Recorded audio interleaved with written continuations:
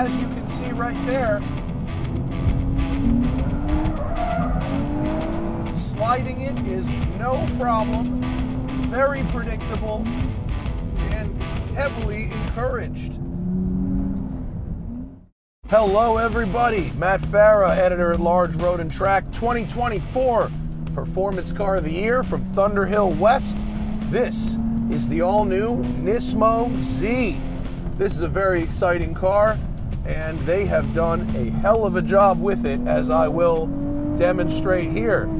420 horsepower, 384 pound-feet of torque, 3,704 pounds, and a short little wheelbase.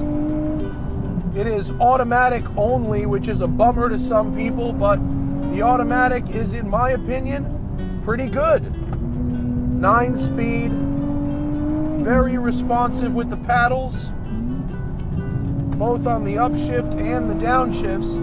They have improved shift times by 27% on the way up and by 50% on the way down. The wheels are lightweight forged rays, and the tires are Dunlop SP Sport Max Race, shared with the Nismo GTR. And as you can see right there, sliding it is no problem, very predictable, and heavily encouraged. It's got bigger brakes than the regular car. These Akebono units, 4 pistons in the front. It does not automatically upshift. It stays on the line.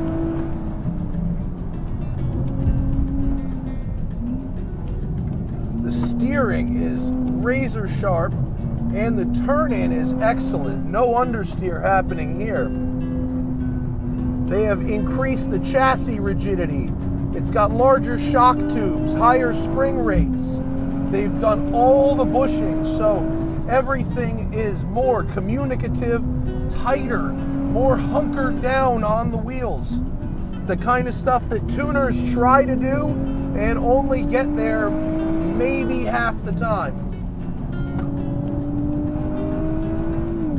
It's responsive, it's fun, it's fast, and I think they might be sandbagging the power number a little bit because it feels like more than 420 to me.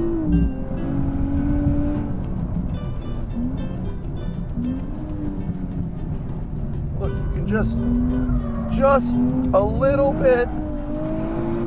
Lovely. Great front to rear balance. Just enough compliance to transfer the weight really, really nicely. And it's got enough torque that you can actually leave it in third out of that hairpin, no problem. It's fun to play. You can balance understeer and oversteer just brilliantly. Kind of send it in on the entry, balance it at the mid-corner, and then step the back out on the exit if you want.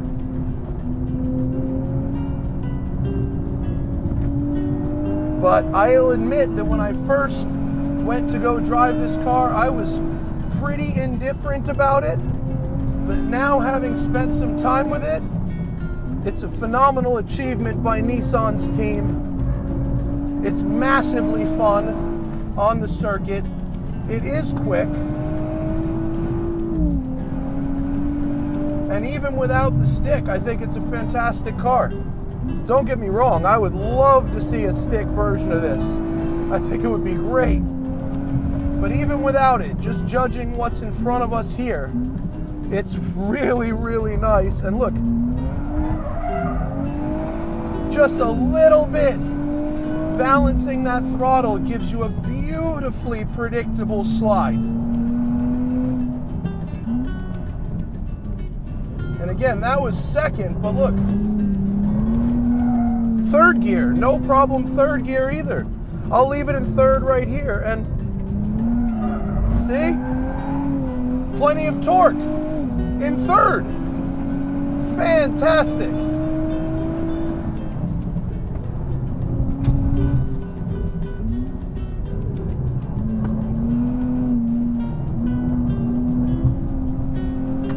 stiff working overtime, but quite happy.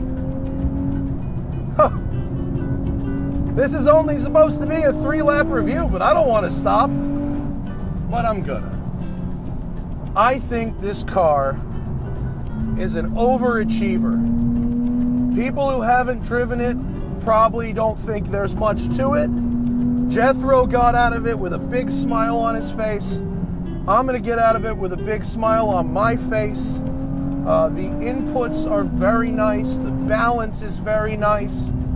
And although people might see a $66,000 Z as a ton of money, you know, we've got the M2 and the Dark Horse here, which are two direct competitors, and honestly, I think they're both more.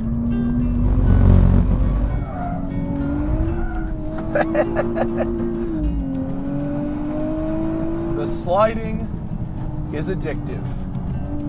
It is. How do you not want to just do one?